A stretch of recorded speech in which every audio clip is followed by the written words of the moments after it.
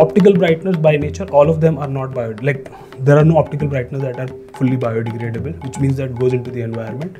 They are known irritants to the skin. They are expected to stay on the cloth, so they are expected to irritate the skin in that sense.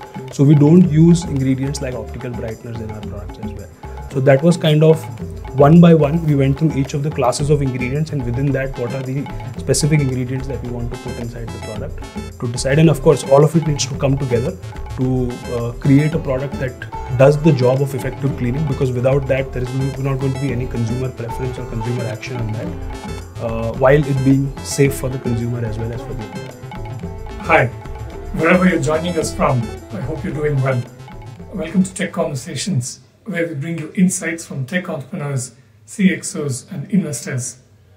I'm Hariarakli, and in this episode, Nimeet Dhokai, co-founder of Happi Planet, talks about how he and his friend Mayank Gupta started their venture, determined to convert consumers to sustainable home care products that aren't toxic for the planet. Happi Planet is backed by investors including 100x VC and Fireside Ventures.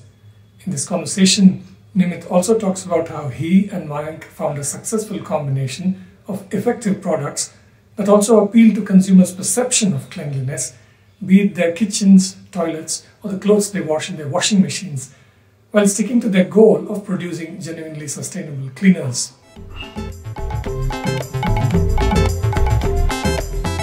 So let's get started right away with a little bit about who you are and how you came to start Happi Planet. Give us a quick background and we'll go from there. Thanks, Harry. First of all, thanks a lot for this opportunity for us to come ahead and kind of share more about what we're building at Happi Planet. So, Happi Planet is essentially a range of consumer-safe, eco-friendly home care products. That's what we are building at the core of it. And where it all started actually for us comes from a personal story for me and goes back to COVID, when all the house help maids were on chutti. And one of the days my mom said, Nimit, aaj tu fatta lagayega, right? And I was given the task of mopping the floor just like that. And honestly, before that day, I hadn't really done a lot of housework. And I was just handed over a bottle of floor cleaner, which is a leading floor cleaner in India. And I was looking for usage instructions, right? I was just glancing through kitna dalna hai, how much to put in a bucket of water. And I happened to glance upon disclaimers that are there behind the pack.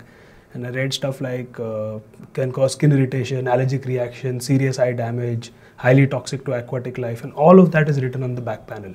And that was actually the genesis of why we started building Happi Planet.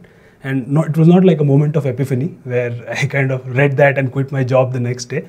But after that day, I just started reading back labels more and more suspiciously. And what I realized is a lot of work has gone on in the space of what consumers put in their body, which is food, and what consumers put on their body, which is beauty and personal care products. But there's very little effort from large organizations to kind of clean up our act on what we use around us to clean our homes, clothes, dishes, so on and so forth. And even from a regulatory standpoint, right, there's FSSAI to take care of ingredient disclosure on food. Similarly, there's FDA to ensure that the right ingredients go into our beauty products. But there's no such regulatory activity. In fact, even ingredient disclosure is not mandatory in India on home care products at this point in time. How long ago was this that you started thinking about all this? You started look at the label and you realized? Probably 2.5, 3 years back is when kind of first stumbled upon this and kind of decided that something should be done about it. Right? What were you doing at that time? I was working at P&G and I was running their Whisper business there. Oh, okay. Tell us a bit about just a little bit of background, where you went to college. So I did my engineering from Mumbai University. After that, worked for a couple of years and then did my MBA from SP Jain. Went to P&G right out of campus. Started in sales, did a couple of sales assignments in India and in Myanmar. Then moved to the marketing side of things. Did a trade marketing assignment, which was kind of a bridge between branding and sales. Eventually moving to more brand focused roles, did one new product development assignment, and then finally leading the business delivery for Whisper in India. Okay. And my co-founder Mayank, he also comes from P&G background. So he is a 2018 IIT Delhi pass out. He also joined P&G right out of campus, and both of us met there. And it was, I think, Jan 22 when we first seriously sat down and said, okay, let's evaluate this idea. And by July 22, we were commercially selling the products. You're both from Delhi, are you? No, I'm from Bombay. He's from Delhi. Did you try anything before Happy Planet? Couple of small things that I was I've dabbled my hands at, but nothing very, very serious before this. How old are you? I'm 36 now. Okay. Let's come back to Happy Planet. So this got you on this track. From this point onwards to your first product, give us a sense of what happened. After that, it was like I said, right, it was not a moment of epiphany. It was just reading back labels more and more suspiciously, and this whole realization of work needs to be done in the home care space started hitting me. We started looking at what are the different options that are available. First of all, what are the ingredients that go in, right? So what are the main classes of ingredients that go into a cleaning product? So it's surfactants, disinfectant, fragrances, color, preservatives, so on and so forth. Where are there opportunities to clean up the product? Why are large companies not doing this? Started meeting manufacturers to understand what can be kind of done differently to provide products that are safer both for consumers as well as for the planet. And in that journey, we also started thinking very seriously about our packaging choices, right? So we were thinking about, we want to make a cleaner product, but if you're going to ship them in plastic bottles at the end of the day, it kind of beats the purpose and doesn't bring the story home for the consumer. So we started working on a different packaging idea as well. And if you would have seen our packaging, we basically use paper-based cartons that reduce the plastic footprint also up to 90% versus using traditional bottles most of the large company products come in.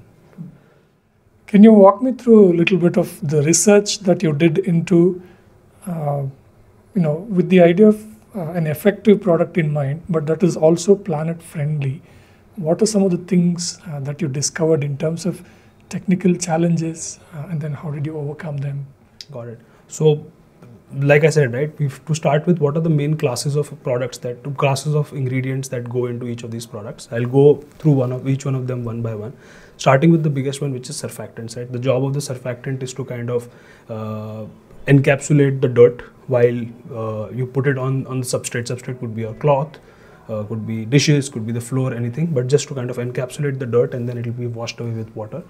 Most of the mainstream companies that operate, they sell petrochemical based, or they use petrochemical based surfactants, which may or may not be fully biodegradable. And a second issue within that is some of the surfactants can have carcinogenic byproducts as well. For example, SLES has a byproduct as part of manufacturing, which is called 1,4-dioxane, which is a known carcinogen. So staying clear of petrochemical surfactants as well as plant-based surfactants that could probably have pollutants in them as part of the manufacturing process. That was the first step for us. Second, coming to other additives that go into the product, right? So probably a disinfectant. One of the largest disinfectant that's used in the industry today is benzalkonium chloride. Of course, it's effective, but it's also over-engineered in the sense that it's very, very, very toxic to aquatic life, right? And products that use benzalkonium chloride as the key ingredient, you will see that kind of disclaimer. They have to put that on the packaging that it's toxic to aquatic life. So we kind of decided we'll steer away from these kind of heavy disinfectants, but we will play the disinfection game using essential oils like neem extracts or citronella oil, so on and so forth. Then comes ingredients like fragrances, colors, which don't have a direct active role in the cleaning process, but are still important from a sensorial point of view to the customers. Now, when it comes to these ingredients, again, we use food grade colors, for example, which are significantly safer for consumers. And also when it comes to fragrances, we only use IFRA certified fragrances. What that means is these fragrances have very, very, very little probability of causing skin irritation, allergies, etc. So these are the kind of choices that we made across the different classes of ingredients. And then also certain ingredients that don't play an active role in cleaning. So for example, leading detergents have something called as optical brighteners. What optical brighteners are is essentially they are dyes, and the way that product is designed, right, it's expected to stay back on your cloth, because these optical brighteners will then reflect certain wavelengths of light to make your clothes appear bright and clean. They actually don't clean the cloth per se, right? They just give the perception of the clothes being bright and clean because they reflect certain wavelengths of light. Optical brighteners by nature, all of them are not there are no optical brighteners that are fully biodegradable, which means that goes into the environment. They are known irritants to the skin. They are expected to stay on the cloth, so they are expected to irritate the skin in that sense. So we don't use ingredients like optical brighteners in our products as well. So that was kind of one by one, we went through each of the classes of ingredients, and within that, what are the specific ingredients that we want to put inside the product to decide. And of course, all of it needs to come together to create a product that does the job of effective cleaning, because without that, there is not going to be any consumer preference or consumer action on that, while it being safe for the consumer as well as for the environment. So today, which are the most important categories of products that you have tackled, where you have products in the market? So we currently operate in 6 product categories. For the home care, there's toilet cleaner and floor cleaner. In laundry care, there's laundry detergent, fabric conditioner. In kitchen care, there's dishwash liquid. And in the personal care space, we have a hand wash liquid. And so these can be used, for example, in laundry care. Can people use them in their washing machines? Yes. So the product is designed for washing machines primarily, for both top load and front load washing machines. And you must have done tests in terms of how effective your products are in comparison with the conventional ones that people use. Give us a sense of what you found and how good they are. So in terms of performance, we've seen that all the products, and that's one of the part of the product research also that we kind of take into consideration, the product needs to perform at par with the market leader brands, because otherwise, like I said, there's going to be no consumer preference. Like imagine I'm coming and telling you this is a safe detergent, lekin isse daag nahi jayega. You're going to be like, I don't want this, right? So it's very, very important while we design the products. That said, there are certain ingredient choices that leave probably some gap in the effectiveness or the perception of effectiveness. For example, like I said, optical brighteners, because we don't use optical brighteners, despite removing all the stains, the cloth may appear slightly brighter when washed with a mainstream detergent as compared to a Happy Planet. Similarly, for toilet cleaners, we only use organic acids in our product. We do not use corrosive acids like hydrochloric acid, which is the mainstay of toilet cleaner industry. What that does is our products remove kind of organic stains very, very effectively. But for example, sometimes there are rust stains in the pot, right? Our product will not be able to remove those rust stains, whereas a hydrochloric acid product probably removes. And these are the challenges that as entrepreneurs we need to tackle. Find a product that even solves these problems while sticking to our tenets of safer ingredients for the consumer as well as for the environment. In terms of your startup journey, tell us a bit about any important milestones over the last 12 months. So the way we kind of started out, right, and it's been a journey in terms of identifying a few important aspects of the business that become the foundations of how we kind of build the business, right? As you see from the name, Happy Planet, we are kind of building something that's safer for the consumers and for the environment. Our initial war cry was good for the planet, great for your home. What we slowly realized is, in this space, consumers are looking for efficacy. While our product does the same job that it used to do 12 or 15 months back, we've kind of moved our positioning to talk more about effective cleaning that's powered by nature. Because if you don't talk about efficacy front and center to the consumer, they're not willing to make the shift. It can be good for them, good for the environment, but does it clean my shirt? Does it clean my plate? That's the biggest inhibition that the consumer has. So we had to kind of move our positioning or our kind of USP conversation to the consumer to ensure that they're interested in what we are kind of bringing to them, despite having the same physical product offering that has the same benefits for the consumer in the environment. So how consumers perceive benefits and what really works for them to make an action or make a switch is something that we realized, and we made those changes along the way. The second thing, because home care products are a low involvement category, price discovery was a very important process for us. Looking at what kind of premium consumers would be willing to pay. So all of these plant-based ingredients typically are slightly more expensive than the petrochemical ingredients. Are consumers willing to pay a premium? If yes, how much premium are consumers willing to pay? And that price discovery journey has been quite interesting for us. We believe that, and that's been our endeavor as well, to bring the pricing indices closer to a 1.1 or a 1.2 price versus where the mainstream brands would sit. We've successfully cracked that for some of the categories like dishwash liquid, and we are continuously making efforts to get closer to that benchmark on the other categories as well. what are the most important reasons that it's a little bit more expensive? So it's just so there are two parts to it, right? One, as a startup for us, the scale plays a very important role. And as we have scaled over the last 1.5 years, we have been able to get the prices down from 400 rupees a liter to anywhere between 250 to 300 rupees a liter already in the last 1.5 years of the journey.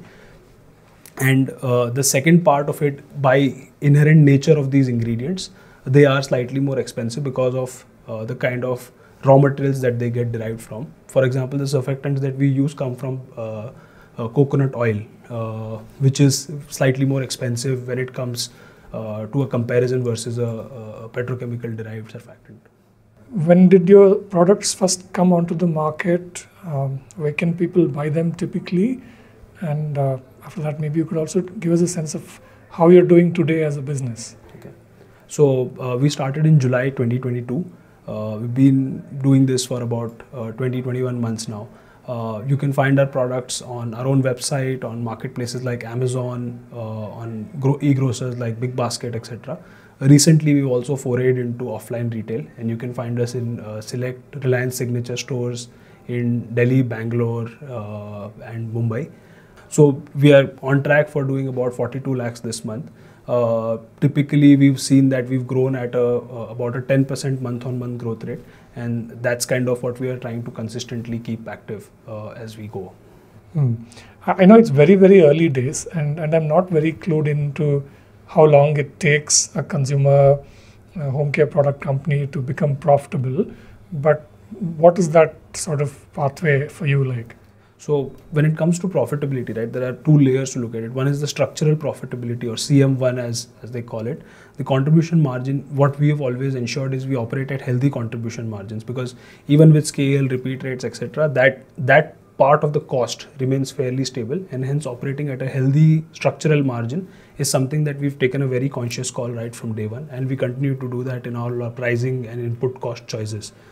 And coming to the bottom line profitability, right? Consumer businesses are built on repeat. Repeats are the holy grail of profit.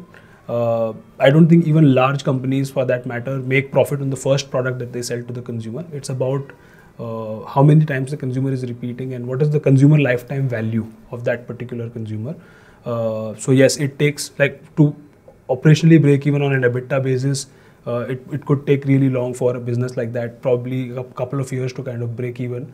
But it's very important to operate with healthy, very healthy structural margins while you continue to create demand in a way that your consumer lifetime value over a longer period pays for the acquisition cost.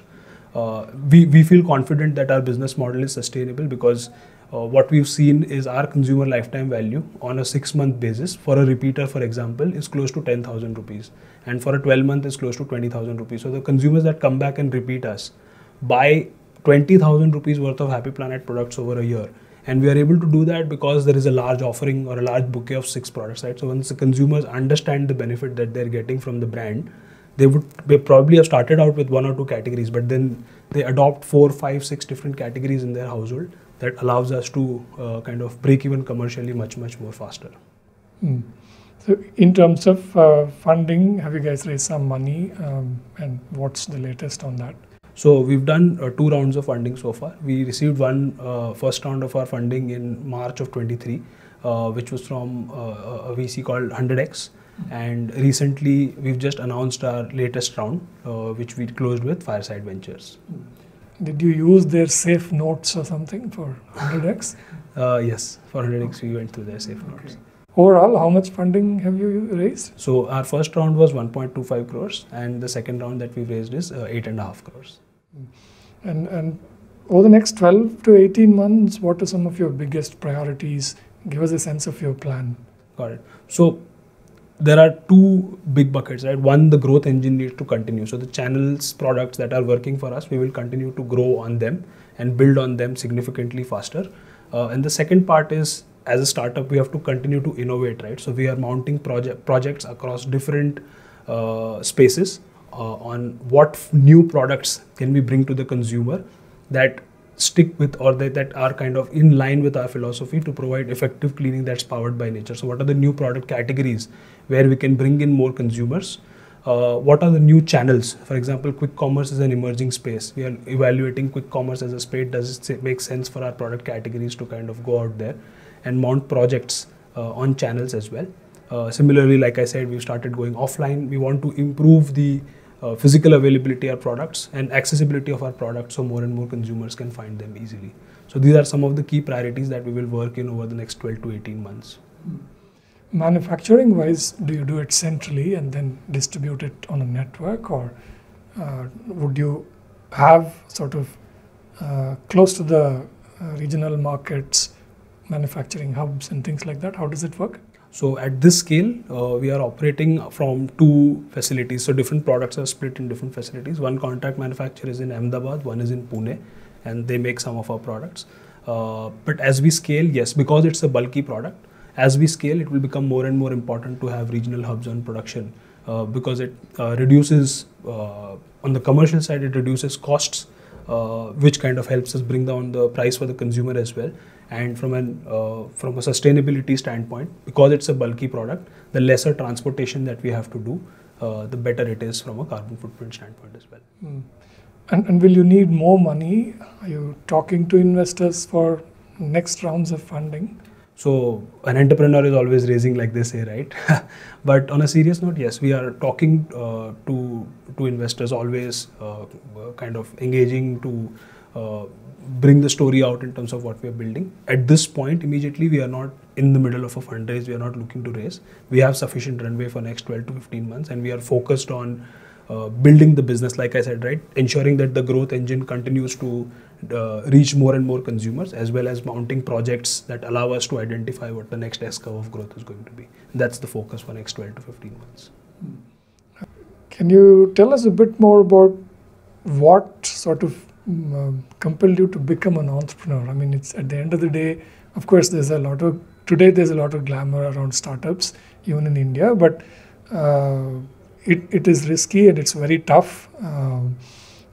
So what got you thinking about doing this? It's the joy of creating something, very honestly. And it dates back actually to the cultural festival of my engineering college, right? I was like any other kid studying in college, doing some extracurriculars and thinking about where I'm going to get placed. But in the 3rd year, when we kind of put the whole show together, the whole cultural festival together,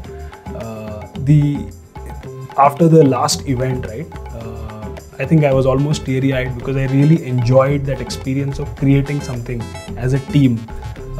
And I think that day is when I had kind of thought life mein kuch aisa karenge that we are creating from scratch that becomes our legacy. And that joy of creating something, that's been around like in my head for more than 10-12 years now, but finally found the right calling very, very recently to build something of my own.